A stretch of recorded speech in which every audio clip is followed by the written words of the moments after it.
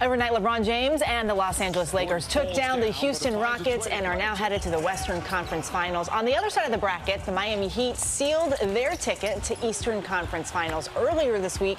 For the first time since 2014, an all-star, Jimmy Butler, a big part of it, talking to Janae about life in the bubble.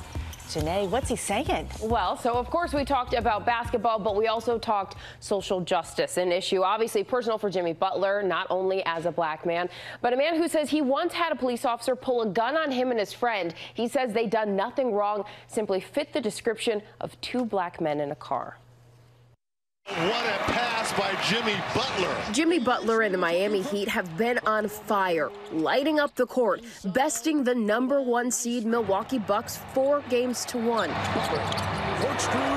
Clearing the way for their first trip to the Eastern Conference Finals since 2014, and Butler's first time ever. This season is big for you because it's your first time to the Eastern Conference Finals. What's it like? We expected this to happen. We expect to win a championship. We really do. Now that it's having the possibility, people are, you know what, maybe this Miami Heat team can do it. The NBA All-Star unfiltered as he talks playing in uncharted territory amidst COVID and turbulent times in the wake of civil unrest. I remember when I wasn't, Jimmy Butler, the NBA player. I was just another African-American male.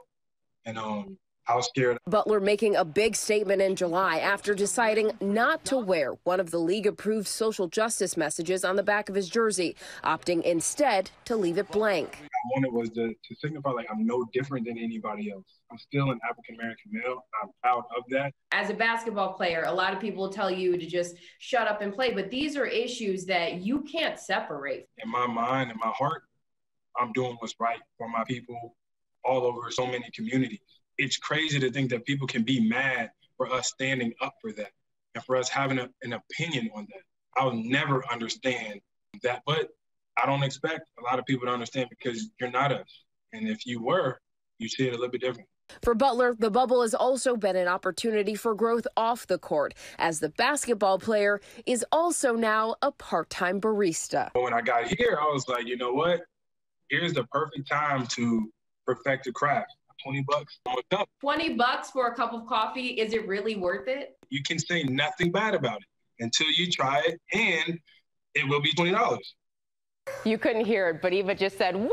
Yeah, my reaction exactly. $20 for a cup of coffee. The Heat take on the Celtics Tuesday in Game 1 of the Eastern Conference Finals. But one thing I really appreciated was his message that just because you may know his name or recognize him, he doesn't want to be treated any differently, and that's why the fight for social justice is so personal for him. But yes, guys, 20 cups, $20 for a cup of coffee. He doesn't want to be treated differently, but he will charge you. Yeah, that's right. Well, he might just be taking advantage of the bubble. Like there might not be another cup of coffee. Kind of is good business. Things get desperate in the bubble. Well, hey there, GMA fans. Robin Roberts here. Thanks for checking out our YouTube channel. Lots of great stuff here. So go on, click the subscribe button right over here to get more of awesome videos and content from GMA every day, anytime. We thank you for watching, and we'll see you in the morning on GMA.